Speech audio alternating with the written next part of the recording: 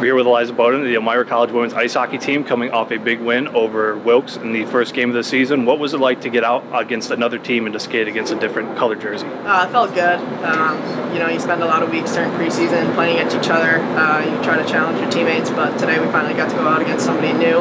That's refreshing for us. It's a confidence boost for us. We were able to get a big win. Everybody was able to contribute, and that's something that we stress, so it's a good way for us to start off our season as well. It's a conference game in the first game of the year. How important is it to get that first win in conference and to keep that momentum rolling?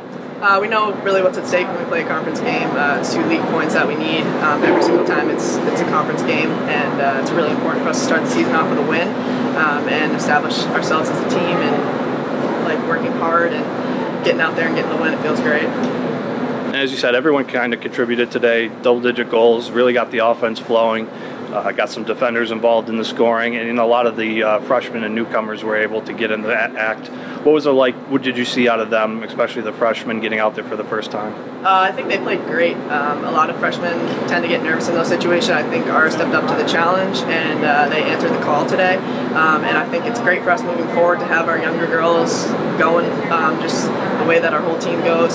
So I really like the way they showed up. They played hard today, and they contributed on the score sheet, so can't ask for anything else.